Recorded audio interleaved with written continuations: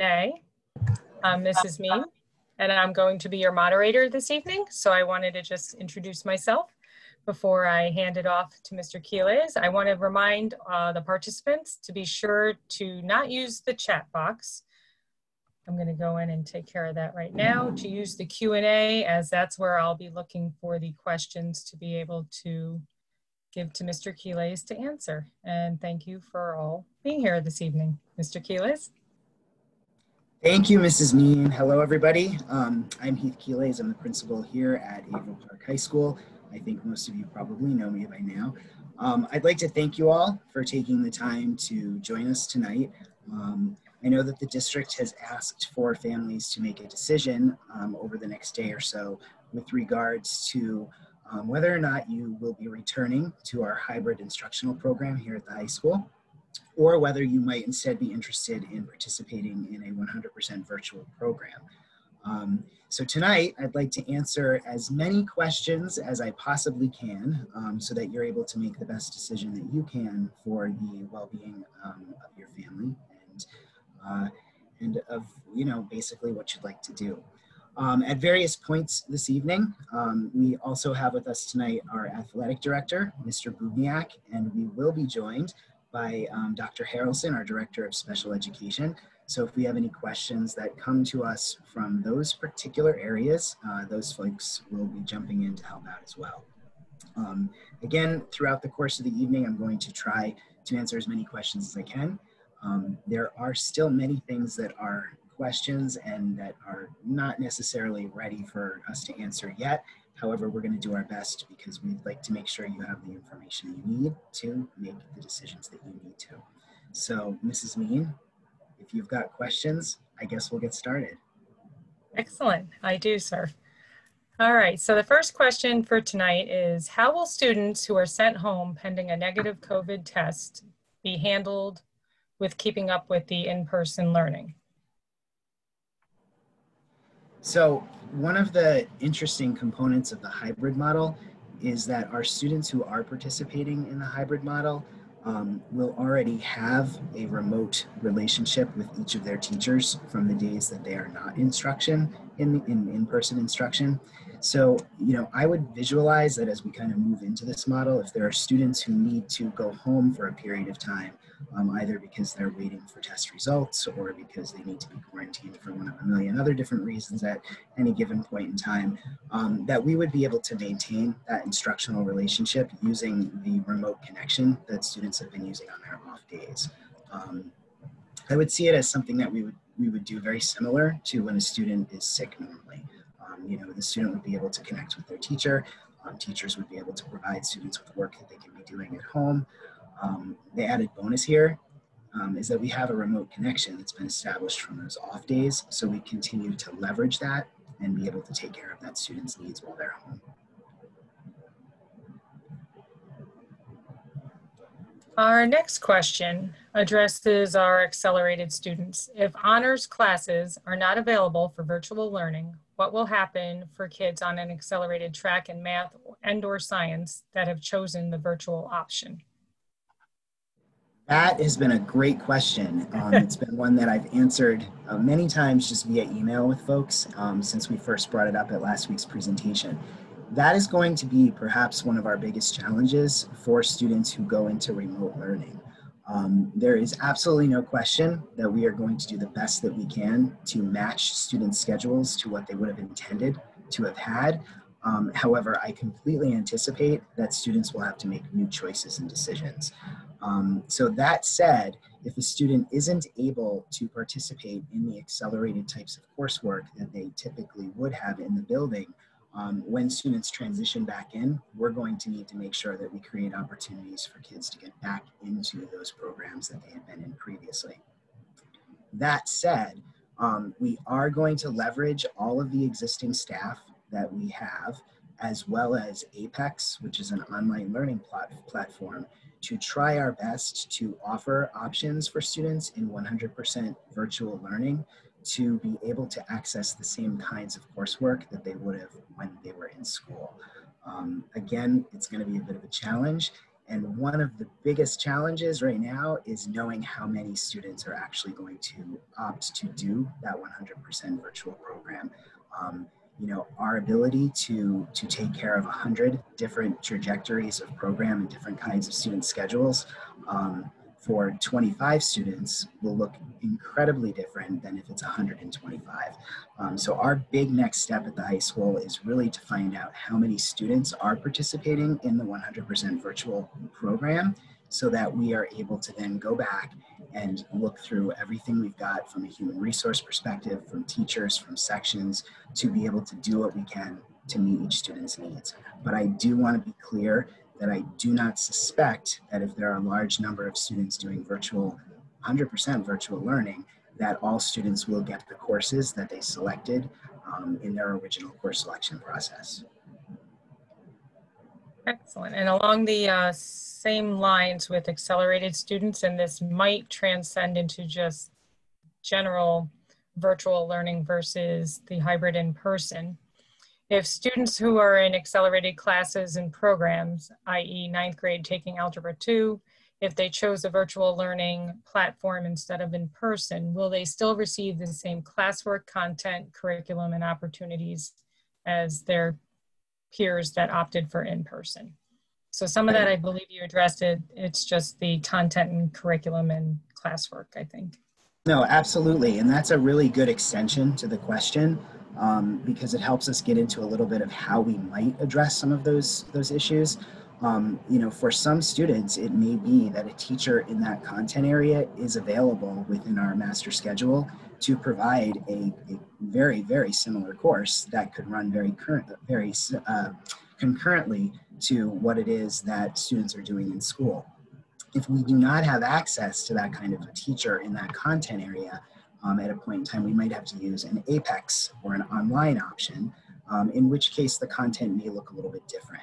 We are, however, able to select very specific modules within each of those online courses. So we will be working with each of our content area specialists to try to align those courses in such a way that when a student transitions back, the transition would be easier rather than harder.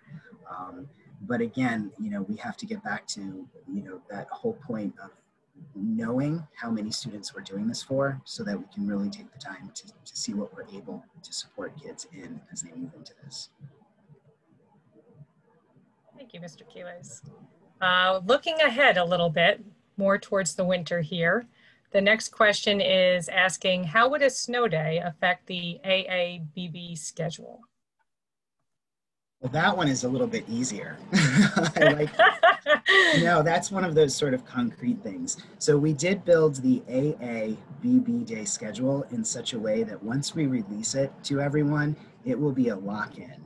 So you will be able to plan that the days that you see, which are A for cohort 1 and A for cohort 2, all the way throughout the 2021 school year are the days that we would continue to have. So that schedule would be sent out to everyone. It would be a lock-in, and it would be something that you could count on not changing regardless of snow days. I would want to make the point that in the bigger picture of things, that AABB day rotation schedule is designed for our hybrid model, and it's designed for essentially any in-person model. If for some reason we needed to move to remote instruction for our entire program because numbers went up or something like that, we would revert back to an A-day, B-day schedule. So at the opening of the school year, we would intend to share out 2 potential rotations. One is the AABB calendar for the entire year, and that would support the model that we're going into. And the second is a calendar with a traditional A-B rotation so that folks could have a picture of and plan ahead for if we needed to remove ourselves into total remote instruction for everyone. Our next question goes along the lines you just addressed, the splits with the students. So the next question addresses that. Are kids attending school based on the name alphabetically? So kids of all grades would be grouped together in the same classes and kids would get their lessons through Chromebooks, or will kids be grouped together in classes by grades and being taught lessons face-to-face while in the school building? So our students at the high school are basically going to be broken into two cohorts. There's the A through K and the L through Z cohorts. So students will attend school based on their last name using those alphabet configurations. Who students attend class with really depends on their course selections. There's no typical sort of trajectory through the schedule. So students selected their courses in the spring. Every course that students have selected have been scheduled. They've been sections. Students will be in traditional sections. The only difference is that when that particular class meets on a particular student's day, that they're in person, the only students who will be in person with them are the students who share their alphabetical cohort, while the other cohort would be home and then reverse. So again, we are cohorting by alphabet. It's A through K and then L through Z. And students would attend the classes that they selected with students with similar last names. Along those lines, seeing the hybrid is based on course selections, this next question has to do with electives. So with all of the original, will all of the original electives still be available in the hybrid scenario for students to learn versus virtual learning, or will there be a modified selection of electives? In the hybrid model, we are offering absolutely every course and every section and every piece of program that we offer during any of our traditional programming. So all of our courses will be offered, all of our electives, all of our art programs, all of our LOTE programs, all of our music programs, all of our technology programs, absolutely every department and every course that we offered in our course catalog in the spring is able to be delivered in our building with existing staff in the hybrid model. Dovetail with that, with the electives, if a high schooler opted to participate in a group-based elective, for instance, band, orchestra, chorus, theater, would they still be able to participate in these in a virtual learning environment? We are hoping so. This kind of connects to, I think, some of the first questions earlier, that we kind of brought up. There's absolutely no question. We are absolutely going to do our best, in all of these cases to try to accommodate as many of our students' course selections as we possibly can. For those who are in virtual, 100% virtual coming up into the upcoming year. A lot of it, honestly, is going to come down to when we know the number of students that we're working with, taking each case, sitting down with each student's counselor, looking at each student's course schedule and course selections, and then seeing course by course what kinds of things we can do to support that student continuing to take that course with the existing resources that we have. I again want to kind of balance two messages. The first is that we are going to absolutely do our best. And the second is that it is, however, likely that students will have to make some choices, and it is very possible that in 100% virtual, a student may not get all of the courses from their course selection. Excellent. The next one starts out with a compliment. I want to share that with you first. So thank you for all of your hard work and time that you've been putting in to ensure a successful school year. The question goes back to our very first question about the COVID testing. It almost backdrops to that, which would be, what will the procedure be for if a student was to become ill during the school day itself? No, that's a very good question. Our nurses and our nursing staff, our directors of nursing specifically, Val Miller, who many of you know, and they've been working very hard to put together protocols for how we are going to be responding to those kinds of situations in the building. Just so folks know, we will be having, as I believe is very clearly stated in our plan and in the regulations, we'll be having an isolation room that will be available here in the high school. So we'll have protocols in place that when a student may become ill or show any symptoms that we're concerned about, specifically that our nurses are concerned about, which may be COVID or could even be COVID related, students will be going to an isolation room. They'll be under the supervision of our nurse, and we'll be contacting parents for assistance so that we can move forward with that. But our nursing staff has been working really hard, and they have excellent protocols to make sure that we're able to address those situations appropriately. The next one is definitely for you, Mr. Quiles, and possibly you, Mr. Bubniak, as well. If a student chooses in school, will they still be doing phys ed with changing, etc., or will they be able to fulfill it in another way at school, as well as how would PE be fulfilled if they chose to work virtually at home? So I guess the first part of that question is here in school, in the hybrid model, our PE classes are going to be, and Mr. Bubniak may jump in afterwards if he wants to be more specific to the content area, but they're going to be kind of like PE light in the sense that they're going to focus on lifetime activities. We are not going to have students changing or using the locker rooms for getting ready for PE. So students will be able to participate in their phys ed class in the clothes that they wear to school. Keep in mind that the class sizes are going to be about half of what they have typically been. So each section will be 10 to 12 students. Our teachers are going to be focusing a great deal on doing activities outside as long as we possibly can and as long as the weather sustains the ability to do that. So it will be a good opportunity for lifetime fitness skills, for lifetime, for just general fitness activities. And again, a nice opportunity to get outside. No changing, no locker rooms. We are not going to open the air with any of those kinds of things happening for PE. Excellent. All right, the next two, I will put them together, address freshmen specifically. So the first part of that would be, what can a freshman expect on their first day at school if they don't know what they don't know yet?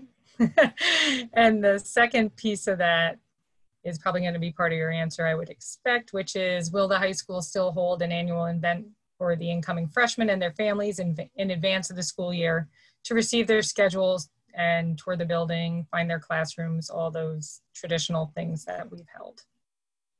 That's a good question. And Mrs. Mean, you know the answer because we talked about that today. No, yes, we are going to. We've been working on it. Yeah, we have. No, we are going to offer a virtual orientation program for all of our incoming ninth graders. So we'll be doing that in the time frame of the last week of August. So we'll be sending out the final dates and information about that very, very soon. But in addition to that, we're looking at setting up some optional small group tours of the building as well during some of our superintendent conference days when the building is open and set up and ready. So those would be opportunities for students, if they wanted to, if they felt comfortable, to sign up to come in small groups and tour the building with an upper class student who would be able to kind of show you around, show you the ropes, and just kind of give you a sense of what the high school looks like on a day-to-day basis. So we will have a virtual orientation for our incoming ninth grade, and we will have the opportunity for people to be able to come in and do small group, socially distanced tours with upper class students as well. The next two deal with Questar specifically. So I'll put those together as well. So will transportation still be provided to and from the Questar programming? And to follow with that, what would a junior schedule look like, again, because they haven't gone before? What's a schedule going to look like for a student going to Questar in their first year? So Questar is for the hybrid model. Well, with our hybrid. Okay, so Questar is running all of its programs. So students will absolutely, if you're signed up and you're in a Questar program, you're going to have access to their programs. Their programs are actually running every single day because they're much smaller programs. So students who are Questar students at Averill Park High School will have access to their Questar, the Questar portion of their program each and every day. We will provide transportation for students to attend Questar, just like we have in the past for our hybrid students. However, there is the potential that if you are an afternoon Questar person and it is your remote day, if you do not have your own transportation at the midday point to go to Questar, we may be asking for you to come into the building, and we will have set up locations where you will be able to be for the morning so that you're able to catch that midday Questar bus that goes out around lunchtime. So we'll have our normal transportation in the morning, our normal transportation in the afternoon. We'll have all of our Questar bus runs to and from the high school at their appropriate times in the morning, midday, and at the end of the day. But it is possible that if you're a student, for example, like I said, who has Questar in the afternoon, then on your remote day, if you are not a self-transport person for Questar, that we'd have you come in and we'd give you a place to be to do work or to engage in different activities for the morning portion until your Questar bus left. Excellent. This kind of goes back to an earlier question regarding accelerated students. This parent asked a similar question in the middle school session, and they're wondering if it's going to be different at the high school.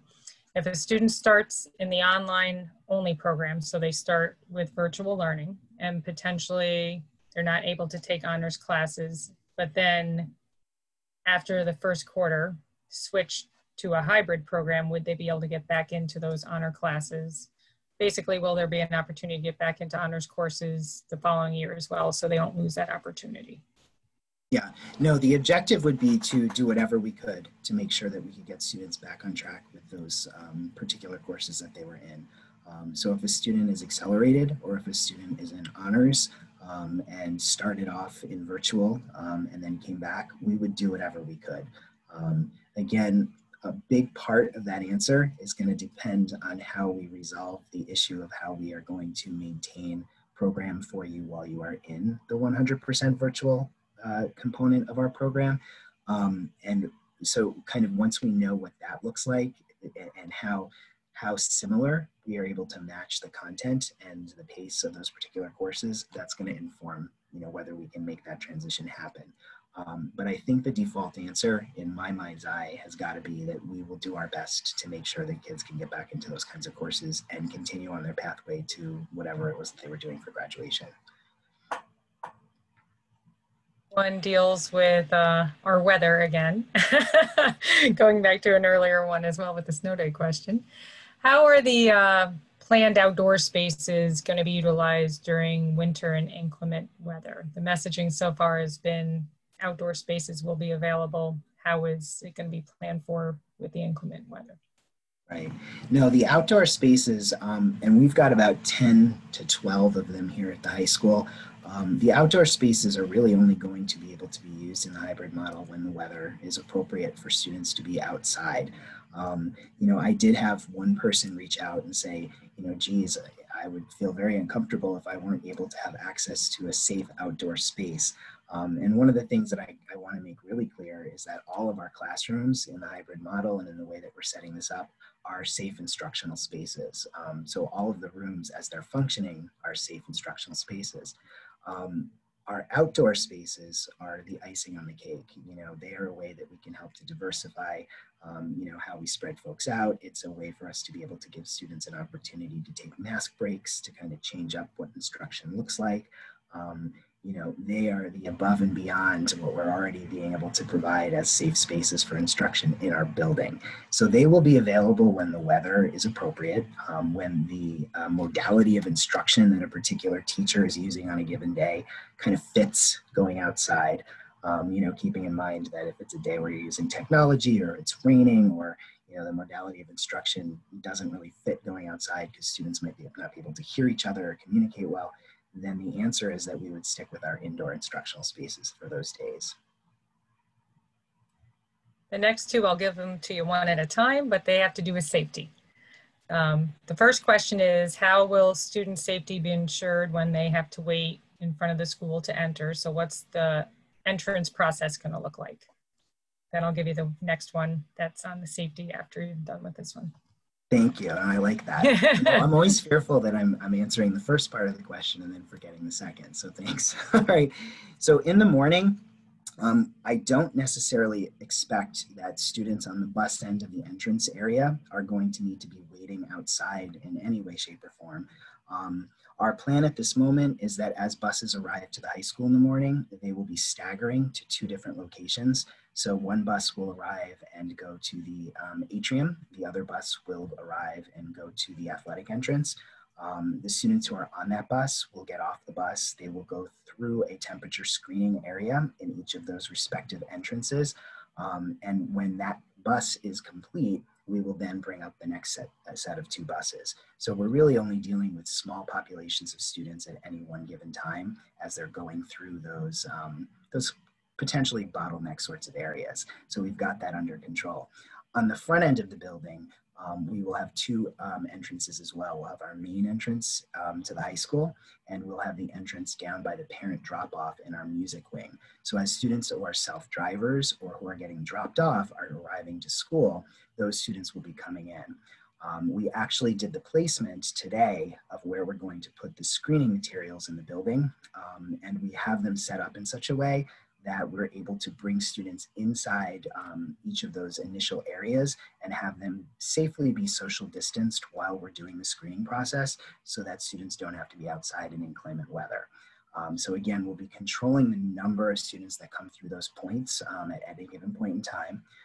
In the hybrid model, we've got about 420 students coming to school. We have 4 different entrances that students will be using.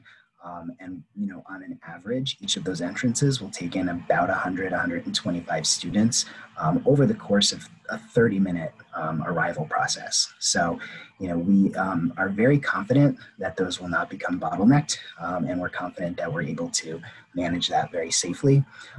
Also keep in mind that in the hybrid bell schedule, we have built in 19 extra minutes in the beginning of the day as flex time. So that will really allow us to make sure that we kind of get students in, that they have time to get their breakfast and report to their first block classes. So we may not wind up needing to use all that time, in which case there's some other things that we could creatively get back into our day at a later point in the year. The second piece of the safety question would be, how will lockdowns and fire drills be executed? That's a great question as well. So in terms of our fire drills, we've had more conversations around those. The high school is right now in the process of being color-coded by zone. So we've created 5 distinct zones throughout the building. They're all color-coded zones. We'll be using this zoned system to help with anything that we need to stagger the movement of our student population around. So for example, we'll be starting the school year off with a slightly minute by minute staggered dismissal by zone. We will also be using the color-coded system of zoning for addressing fire drills. So our regulations have indicated that we're able to do zoned or staggered fire drills as long as the entire population of the school occurs on the same day. So we'll be doing a number of small group fire drills throughout the course of a given day in order to safely and in a socially distanced manner kind of address what fire drills will look like. With regards to lockdowns, I'm going to say that I think we really need a little bit more information from our safety folks at Questar and our regional BOCES. We're just starting to dig into what lockdown drills might look like. We hit the fire drills first, and I think second we'll have to take a look at lockdowns. So more to come on that one. Next question fits into the safety arena somewhat. It's dealing with masks and water bottles. Will students be allowed to use their water bottles, as it will require a student to move, adjust, or remove their mask to drink? The question is, will students be allowed to use their water bottle? Oh, yes. Correct. Yes. Yes. Students will be able to use their water bottles. As you think about it, what we're really looking at is, while we're going to require that all students and staff wear masks while they're here in the building, there is also the component that, if folks are appropriately socially distanced within any given environment, there's definitely room for students to be able to pull down a mask and have a drink from their water bottle. There's absolutely no question. So students will have, the ability to do that, absolutely, without question. And we're also thinking a great deal about things like mask breaks and, how we're able to give students an opportunity to kind of take a break from having a mask on in a way that's safe. So we're creating some general guidelines for our teachers on how mask breaks might look in a classroom environment, but we'll also be offering students those opportunities in some of our outdoor spaces, certainly during lunch. But today we were actually, and Mrs. Mead knows this, we were working on some general guidelines and protocols for teachers around how you can appropriately do mask breaks in the classroom and remain socially distanced and safe. Thanks. The next question has to deal with transitioning from models. So if a family chooses to do virtual learning to start and realizes 4 to 5 weeks into that option that it's not working for their child, is there an option for a student to switch to hybrid before the quarter would end? We are aiming for folks to commit for a quarter because again, that's a natural transition in terms of marking periods, in terms of our sections, in terms of grading.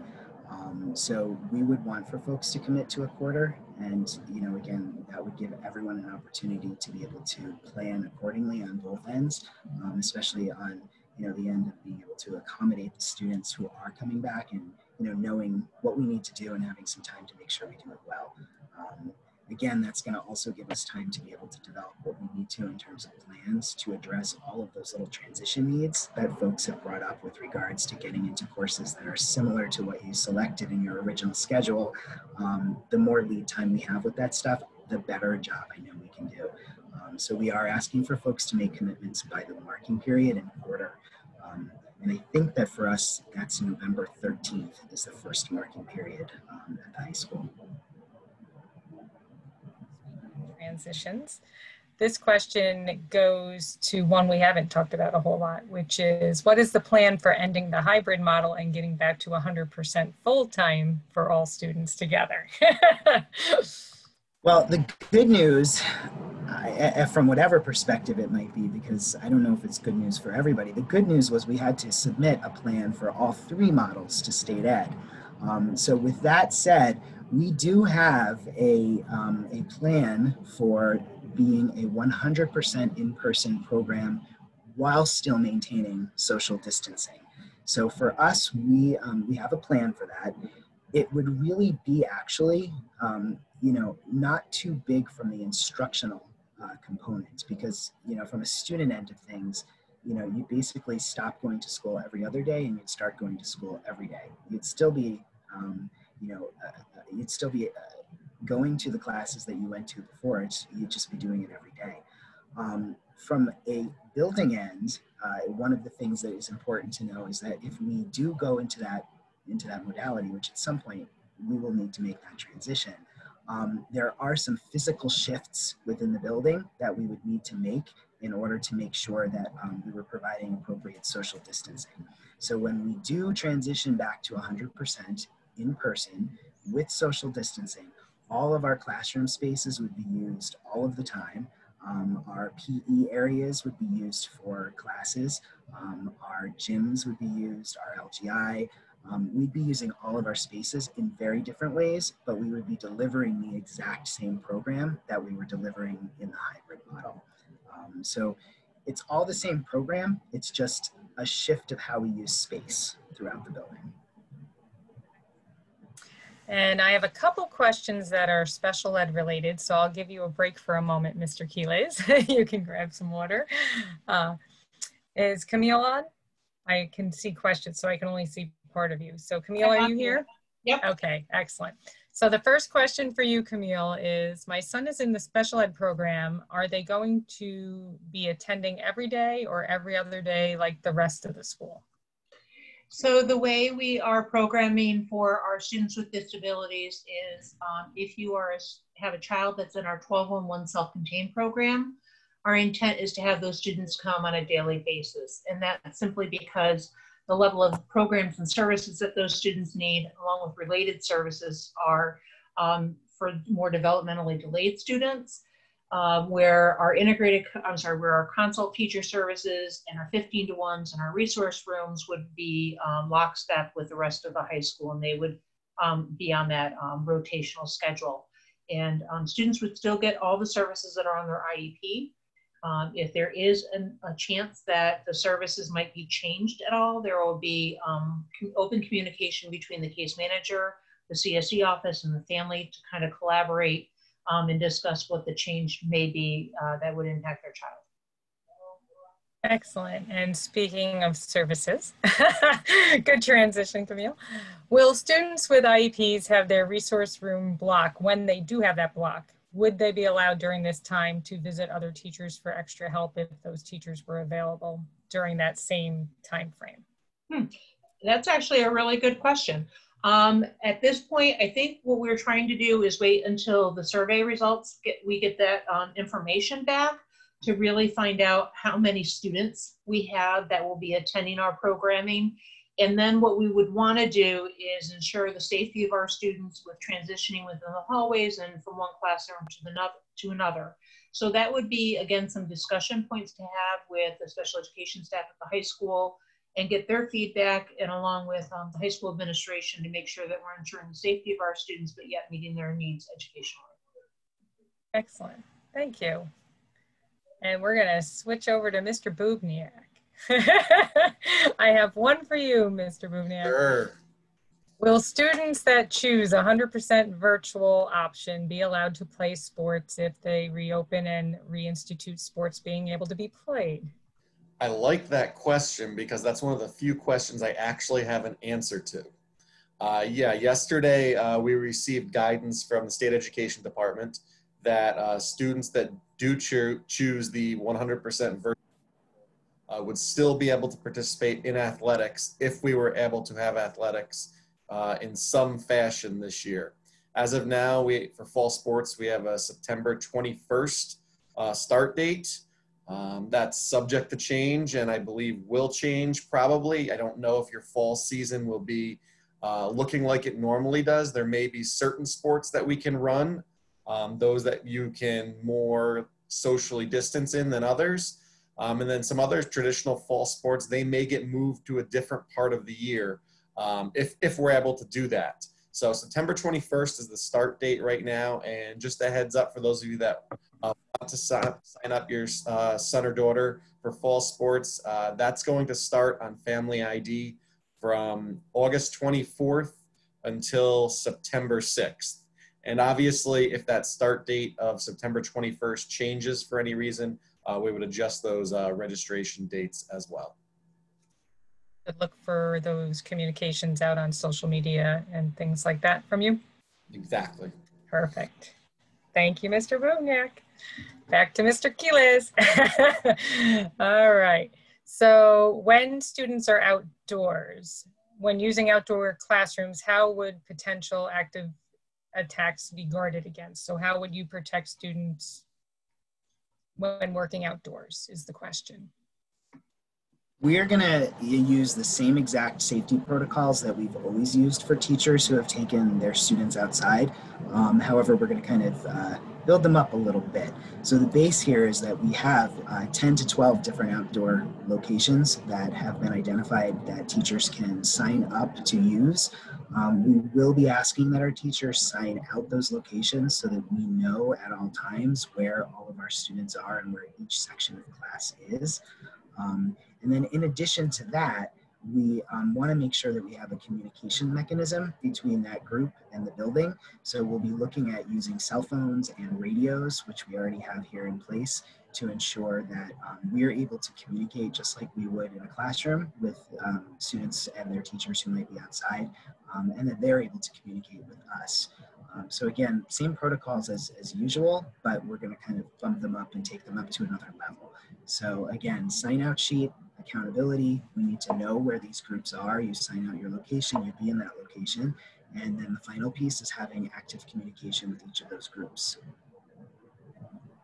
Along the same vein, another question, because students will not be able to use their lockers this year, what's the plan to ensure that students don't conceal weapons in their backpacks or coats with not being able to use lockers?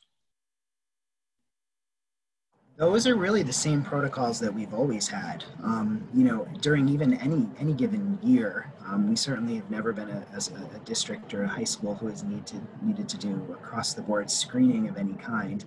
But you know, what we do is if there is any kind of issue which emerges, or somebody is concerned about a particular student or something that they saw, or if a student sees something that is of concern to them, you know, the district the building leadership team is going to follow up, investigate, and make sure that we do due diligence in order to ensure that there isn't a danger to anyone. So it's the same protocols as we typically would have for ensuring a safe school at any point in time. Whether students were to have had something in their locker or in their backpacks, it's the same protocols as we've always had. Protocols and see something, say something. Everything we've been doing. Yep. I think a few folks may have joined us mid-stride, so I do have a couple of times this has been repeatedly asked, so if you don't mind revisiting, how a student would receive PE credit if they choose the 100% virtual modality. I had noise on this end, you cut out. Can you just repeat that one more time? Thank you. How will students that choose the 100% virtual choice get PE credit? So specifically. Okay. That's a good question. And you know what, now that you're saying that, that was a second part to a question that I don't think I even got a chance to answer. So thank you to whoever asked that question. If you are doing 100% virtual, we are probably going to be setting you up the same way we did for students who are on home instruction in the past. So you're likely going to get a series of assignments that you're going to be doing online with different activities and logs of your activities and different modalities of or different learning modules around lifetime activities and health education. So you'll be working remotely through online programs that are connected and supervised by our PE teachers in the same way that we typically have done remote learning for PE. Excellent. This one's a scheduling question that is a 612 question. So does the high school schedule coincide with the middle school schedule? For example, same days at school versus working from home if two kids are in one family, one's at the middle school, one's at the high school? Yes, the answer is that they do. Mr. Messi and I worked very hard to kind of plan these structures and these schedules so that, if you are a family with somebody in the middle school and at the high school, your children will be going to school on the same days. The modality of instruction that they attend on a given day should be exactly the same. We're following the same rotation schedules. So we are consistent between the middle school and the high school for our given families. Excellent. And this is along the same lines with the AABB schedule. I know you spoke about it earlier a little bit, but some folks are finding it confusing having the AABB. Are students at school 2 days, then home 2 days? How's that AABB work? Okay, so the AABB day schedule is one in which you still attend school. Any given person attends school every other day. So you're not home 2 days in a row. So there's 4 different kinds of days in the AABB schedule. There's the A day when cohort 1 comes to school and cohort 2 stays home. Then there's the A day again, but we reverse it and cohort 2 comes to school and cohort 1 is at home doing remote learning, right? Then we do a B day with cohort 1 in person and cohort 2 remotely. And then we do another B day with cohort 2 in person and cohort 1 remotely. So it's 4 different kinds of days. It's every other day for every student. And again, I really want to push that it's new instruction every day, whether you're on the remote end or whether you are here in the building doing the in-person day. So we are working to make sure that every single day, whether you're here or at home on remote, that students are engaging in new instruction in each of their classes in a structured way. This question, the next question has to deal with live streaming. So in the hybrid model, will classroom teaching be streamed live for days that the students aren't in the classroom, meaning when they're working virtually from home? So we are going to provide all of our teachers with the capability to be able to do live streaming within each of our classrooms and within each of our courses. We are not expecting that every teacher is going to live stream every single course and every single section. We are finding as we talk with our teacher leaders, as we talk with our teachers within each content area, that there are a lot of very different and unique ways that we are seeing folks wanting to use that technology. Some folks want to do live streaming. Some folks are going to record sessions that people can use on their on their remote days. Other folks are looking at having their in-person class and their remote class together for the first couple of minutes, one remotely and one in person, to kind of set out the objectives for the next upcoming block, to send students off on different trajectories in terms of work they're going to do over the next 40 minutes, and then perhaps come back together virtually and in person to kind of synthesize that information. So live streaming will be a component of how we address the hybrid model for the upcoming year, but it will not be what everybody's doing all of the time. Excellent. This next question deals with support. So how can parents best support the teachers and staff during this time? That's a great question. I want to say that I think the biggest thing, and this is very broad, but the biggest thing that we can all be doing is, really just continuing to take really good care of one another, to be, to understand that this is definitely not a situation that anyone in our school community expected to or wanted to be in, over the past 6 months.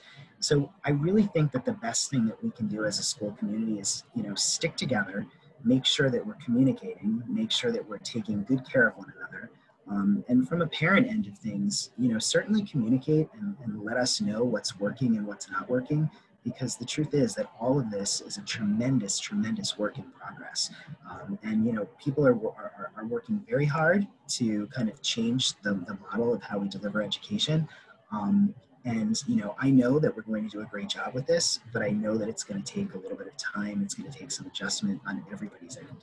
So I think patience and communication and letting us know what's working and what's not working.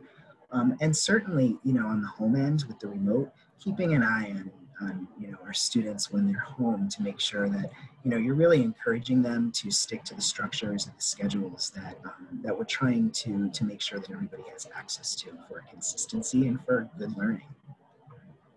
Excellent. This one deals with attendance. The next question, are students allowed non-COVID related sick days? So traditional sick days, I would say, like we've had in the past. And if not, or are they expected to attend virtually if they're sick? That's a really good question. I mean, listen, if you're sick, you should do what you need to take care of yourself, right? I think that's an important thing. So whether that's COVID related or not COVID related, just like at any point in time in the past, and certainly moving forward, if a student needs to take a sick day, they should take a sick day. I guess the added bonus to like where we're headed at this point in time is that if you do take a sick day, you do actually have better remote access to continued instruction than you might have in the past. So I think that will help to maintain continuity, with regards to being home for a day or two when you need to for, not feeling well. But no, absolutely, students should take care of themselves, take advantage of the resources that are available to keep instruction, moving forward. And yeah, number one is take care of yourself. So yeah, please do. This is important. This is a good question. What about kids with different last names that live in the same household? Has that been taken into consideration? That one has not come up. No, I'd be perfectly honest. I gotta say, I haven't heard that yet. And I feel like I need to say this in this forum. We have received an immense number of requests for like variances to the alphabet delineation for attendance days and which days people are attending and not attending. And we've received them to the extent that we are 99% sure that we really can't honor those all. So we really are going to have to kind of stick with the letter cohorts that we have, because the number of variances take apart the entire program that we're trying to balance and to keep in a stable and safe way for our students moving forward. That said, if there are individuals with a specific issue in a household, I would say that whether it be in the middle school or at the high school, you should reach out to us and make sure that we know about that. That has not come up. But thank you for asking. That was good to It's a very good question. Yep. I've heard a lot of questions in the past, week and a half. That variance of that question has not come up. The next couple deal with accountability, grading, things of that nature. So the first question is, will parents have access to the Google Classroom pages so they can help monitor their child's progress? And I like that you stopped because, right, you wanted me to do just one question at a time, which is good. Yeah, I think one of the big upgrades here is that one of the things we learned in the spring was that, that we needed to have better consistency of the use of a particular platform that we use for the virtual or the remote learning modality of our program. So as we do move into this year, we are expecting that all of our teachers at the high school will be using Google Classroom as their primary platform for remote instruction. So parents will have access to those Google Classrooms so that they can continue to monitor students' progress. Absolutely. Right, and the second part would be, will regular grading be in effect this year? Yes, that's a great question. Regular grading will be back in effect. You know, one of the things that really pulled us away from traditional numeric grading practices in the spring was that we had very little structure, we had very little continuity or consistency in how students were accessing instruction and what instruction looked like across the entirety of the program. It was not equitable, it was not really fair in any way, shape, or form to use traditional grading in a structure that was just completely taken apart. As we move into this fall, you know, we have built structures and systems that will allow us to really consistently deliver instruction to all of our students in high quality ways, and students' access to that instruction will be more equitable and more consistent than it was. So we are going to move back to using traditional grades, traditional systemic accountability in that sense. So traditional grades numerically are back as we move into the fall. And a third one that came in along the same lines is, are kids going to need to sign in on each remote day in order to get credit? Yes, that's a great question, and something that Mrs. Meany, you know, we talked about extensively today. Yes, we are developing mechanisms as we speak. Student attendance both days, both on the hybrid day, or I'm sorry, on the in-person day and on the remote day, student attendance will be taken. So students will have a particular electronic platform that they need to check into each morning when they are on the remote end of things in order to indicate that they have started their school day. So we will take daily attendance for students both on the days that they're home and in remote, and both on the day that they're in school as well. Excellent. And goes back to where we first started, Mr. Quiles. We got about 8 minutes left. I wanted We are going back to those the Singleton courses, right? No, the COVID. Okay, that's fair. So that's fair. The thing that I'm the initial first question was about, let's say, if a kid was sent home, the attendance piece and all of that. So this one is protocols. If a student is sent home or is sick for just a regular illness, flu, sinus infection, whatever, do they need a note to prove that it's non-COVID for when they return? That was on the news today. I just saw that on the news, like literally 20 minutes before we started. So what are those protocols? Yeah. Yes. Yeah, I'm going to say that right now I would want to say, I've got to say I'm not exactly sure yet. I would really want to get more information from our nurses. I want to make sure that we're talking to our nursing staff. I think there's a lot of variety in how that situation can look, and I'm not sure yet what our protocol will be. So we'll need to check in with our nursing folks and get back to folks on that one. It's timely that you brought it up because I heard a story on the news about the same exact thing. And I was thinking to myself, that's something we need to be thinking about too. So thanks for asking the question. And maybe someone was watching the same news station as I was. Man, because they were all back to back, Yes. all on that same vein, Yes. as well as if a student is sent home sick from our nurses with one of the markers that present as possible COVID, would a student have to be tested for COVID before they could return to school? Right. I'm going to say that I don't know the answer to that yet either. I definitely want to be careful about how we answer that. So we're going to get more information on that from our nursing staff. I think that'll be important.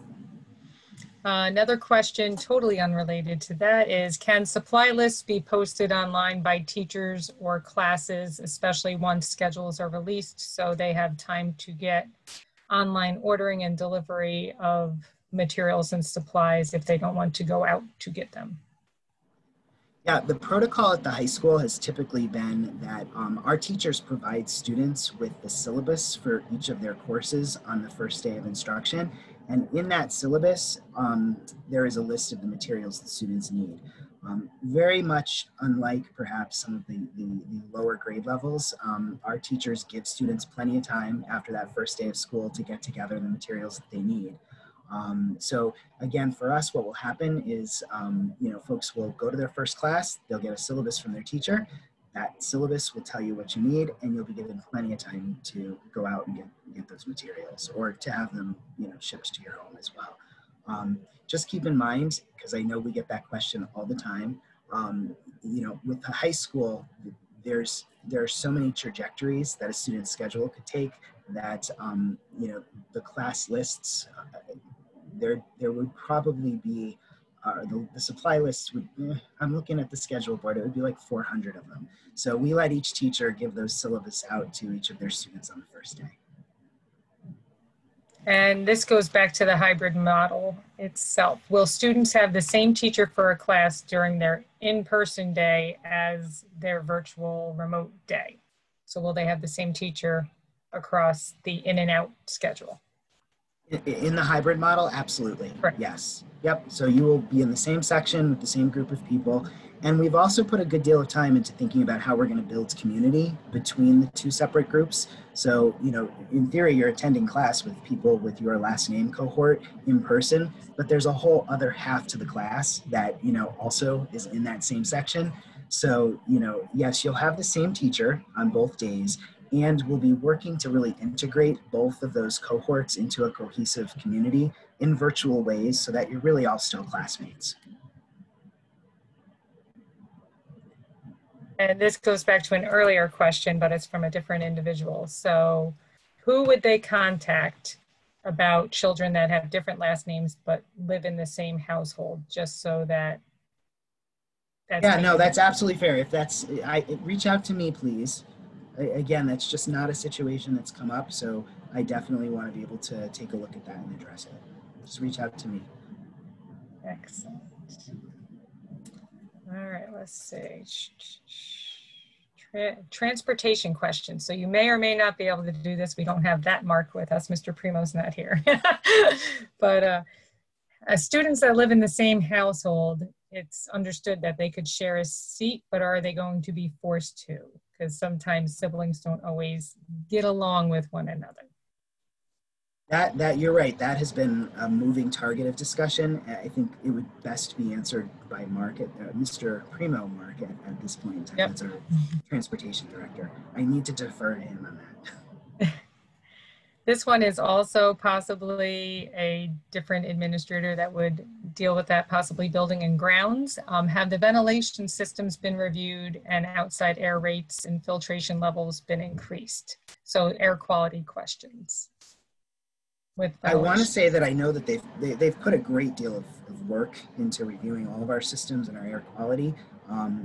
Again, I think the best, like you had mentioned, the best person to answer that with a great deal of detail is probably our building and grounds director.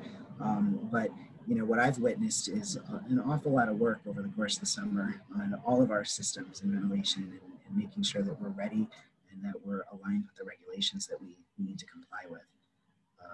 But we would want Mr. Hefner to share more. Excellent. And we are on our final 2 minutes, so I am going to tell you this isn't a question, but a person just put in my last one down here. Thank you for making this night happen so we can make an informed decision for our kids. Y'all are the best. So with that, I will let you close out the evening, Mr. No, thank you. Thank you. And thank you to everybody who's attended. I can see the numbers kind of going up and down throughout the course of the session. And Mrs. Mean, I can't see the questions. She's kind of just sharing them with me so that I can kind of focus on chatting with folks. So thank you to everybody for taking the time. I know that this is a difficult decision. This has certainly been a very challenging 6 or 7 months that we've all been in together.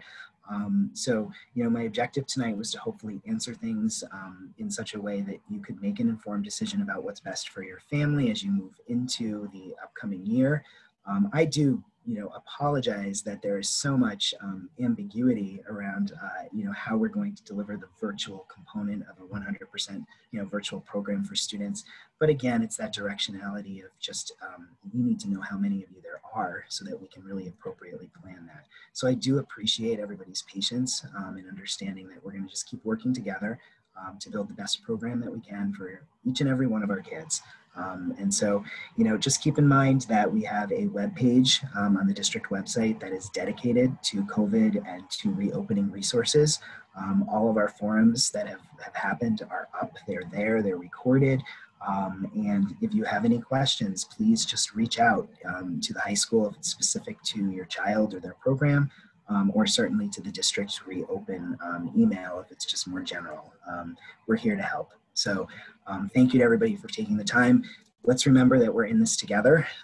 You know, this is new for all of us, and I am looking forward to re-engaging with everybody in a new school year. And I think it will be a tremendous adventure, and we will learn a great deal together as a community. So everybody, please be well and stay healthy. Take care.